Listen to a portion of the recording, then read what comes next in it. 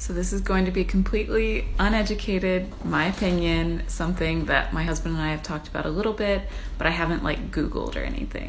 Also, if you hear my cats fighting, I apologize. Okay, so I saw a video about CNC a while ago, and I kind of brought it up to my husband as a hesitant joke. Like kind of wanted to explore it, but didn't want him to think I was weird. And that's been, unfortunately, my strategy anytime I bring up any sort of, for lack of a better word, kink that I want to try.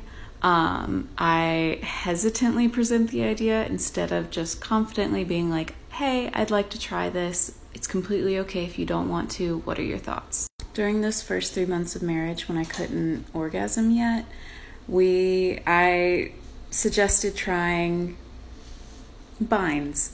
And because I thought it would be super sensual, I thought I would really enjoy it, and I did not.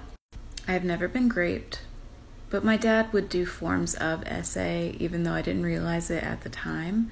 And so just being incapable of moving my hands or legs did not go well by me. It was something that was really sexy to imagine, but not in practice.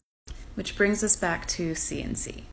Long story short, my husband and I will share fantasies while we're having sex of CNC, and it's really enjoyable, it's really fun, but we don't actually implement it physically, if that makes any sense.